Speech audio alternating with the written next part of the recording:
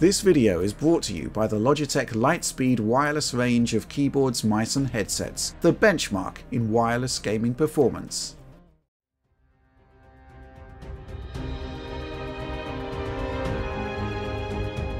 Nioh 2 has been updated to support Nvidia's Deep Learning Supersampling 2.0, also known as DLSS 2.0 for short.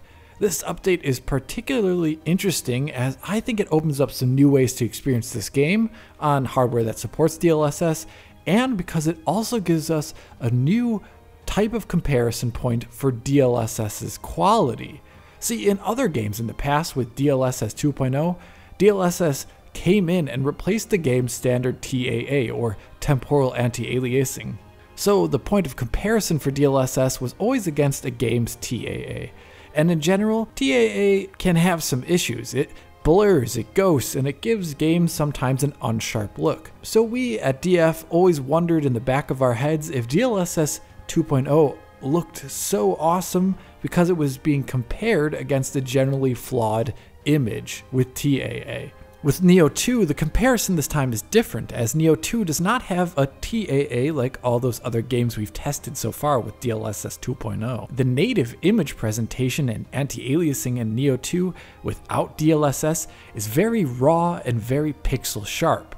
There is very little post-process anti-aliasing treatment going on here. So when we compare DLSS 2.0 in this title, we're not comparing it against an image with all the problems that TAA can have. So how does DLSS 2.0 compare to the real deal without blurry TAA getting in the way? Let's start with that image quality here. Here I'm comparing DLSS quality mode outputting at 4K to the native image at 4K with the highest settings and 16 times AF forced in the driver for both. Looking at edge quality and anti-aliasing is where the largest difference seems to be between DLSS and the native image. Let's stop here in this shot and take a look at the edges in both images. As I mentioned in the beginning of this video, the left-hand side of the image with native 4K has a very raw and untreated look to its edges. So you can see those sawtooth edges of aliasing on the geometry here and on almost all geometry. This is a negative aspect of image quality and undesirable usually. On the right, DLSS is providing anti-aliasing for those same edges and eliminating that sawtooth pattern, making the lines look like complete lines instead of lines broken up by edges. The reason why these edges are undesirable in an image is because what they do in motion as they shimmer. We can get a sense of the stability of the motion that DLSS has over the native image quality treatment if we look at these little mushroom characters here. Notice on the left in the image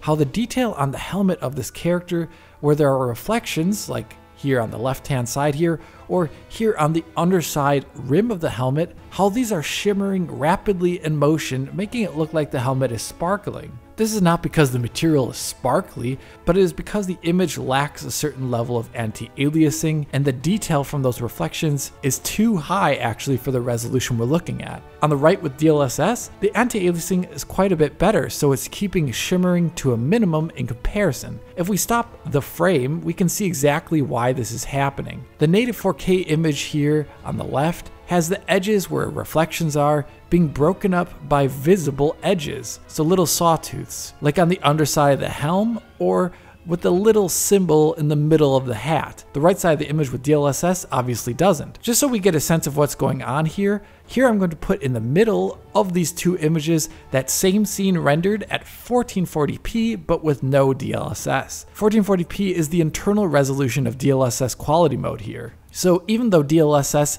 on the right is running at the same internal resolution as the image on the middle, we can see what DLSS is doing to produce more detailed images as well as more stable ones than its internal resolution does by itself. That greater stability of image is most obvious in game on edges like these, like character hair, foliage, or the thin edge of this bowstring here, where all are sparkling in motion as they move and the aliasing or the edges in the image, those sawtooths, break up. On the right hand side here with DLSS, we can see that image is much more stable in motion, where the hair, the wire on the bow, and the trees in the background are no longer shimmering each frame. This is a pretty nice thing. All of these differences though are the exact same ones I've seen in every single DLSS 2.0 video before this one. So there's not too much a difference here in Nioh 2, even though it doesn't use a strong TAA.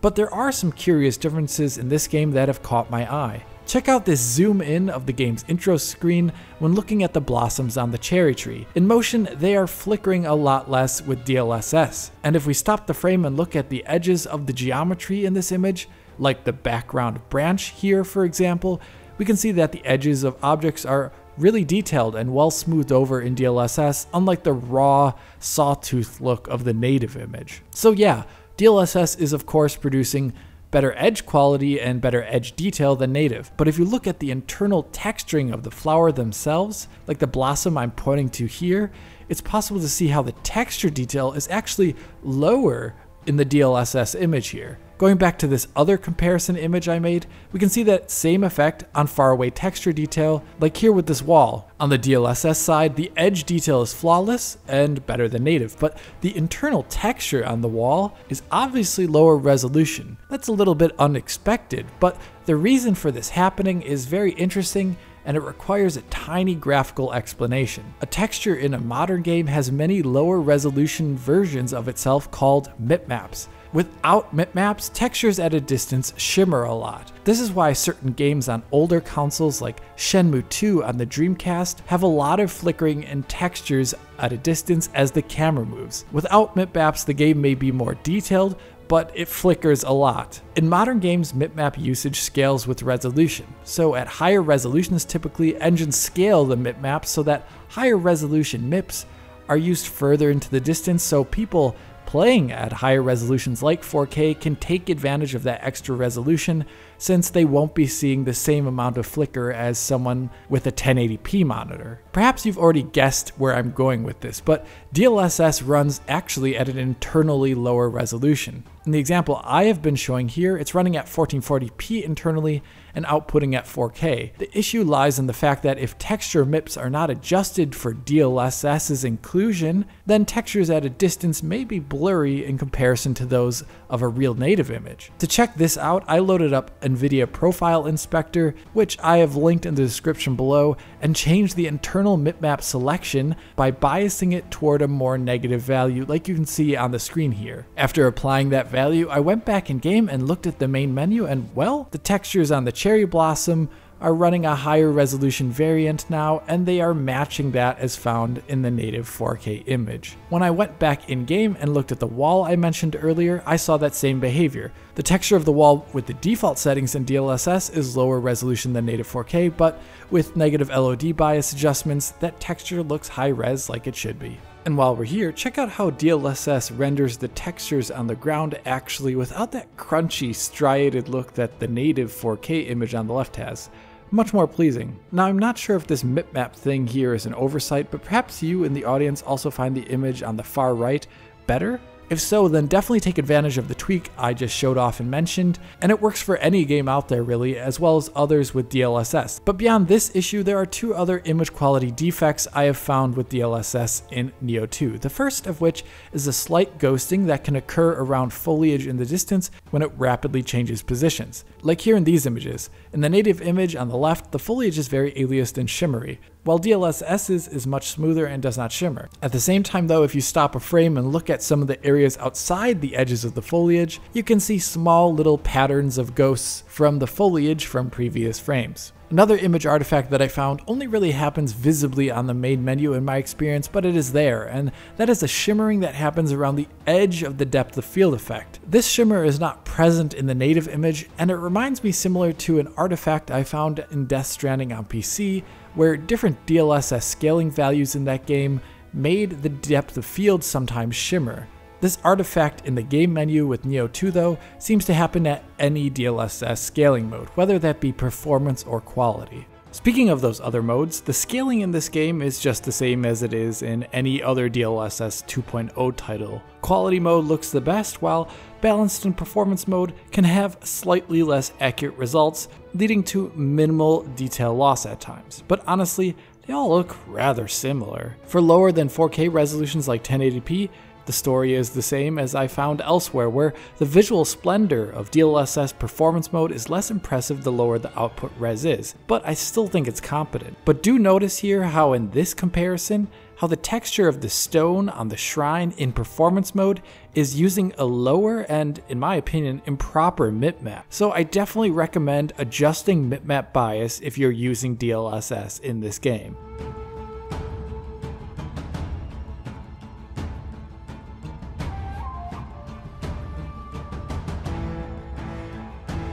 So minus a few fudges, DLSS is looking good here, but its most felt advantage probably comes in performance.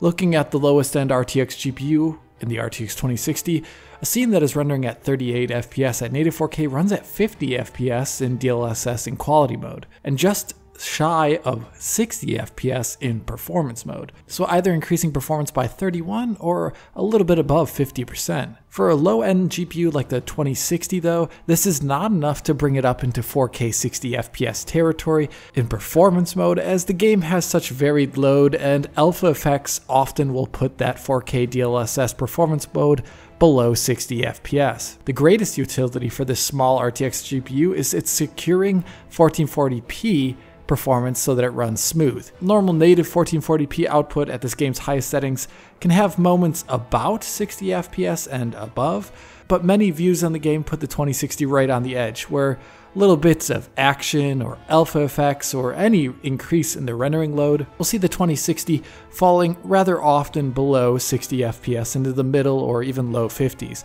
With VSync on, this would look and feel very inconsistent, and 1440p would essentially be untenable.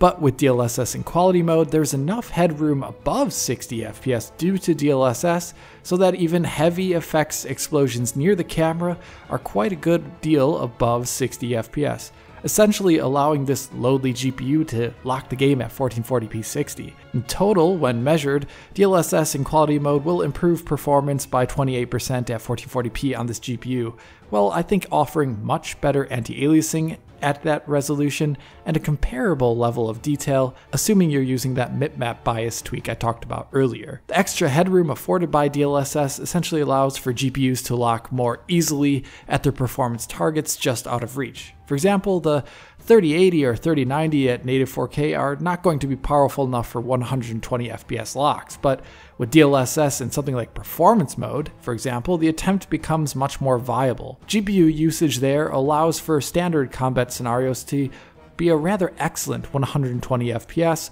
where only cinematic shots with a lot of depth of field offer the exception to that 120 FPS rule. Sadly, I do not have an HDMI 2.1 screen to test 4K 120 on, as I imagine with variable refresh rate, you could make a rather awesome ultra high-end experience out of this game. To sum it up, I would say that in 9 out of 10 cases, DLSS offers much better anti-aliasing than native and comparable level of detail, which is interesting as Nioh 2 doesn't use TAA. The only downsides are the light ghosting on foliage and that depth of field shimmer in the menu, as well as that weird behavior regarding mipmap textures in the distance, the last of which I hope a developer can address in a patch, but that's really all I can say for the moment about this. If you did like this video on DLSS and Nioh 2, then hit that like button and subscribe to the channel.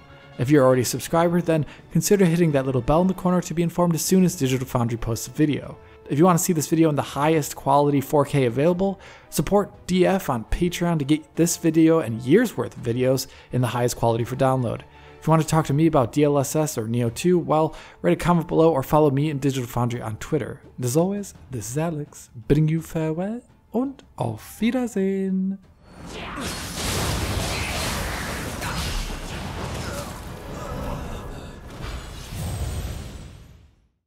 Finally, a headset that can be as expressive as you. G733 is wireless and designed for comfort, and it's outfitted with all the surround sound, voice filters and advanced lighting you need to look, sound and play with more style than ever. Lightspeed Wireless technology lets you game wirelessly without compromises in latency, connectivity or battery. Play in complete freedom with over 20 hours of battery life and a range of up to 15 meters.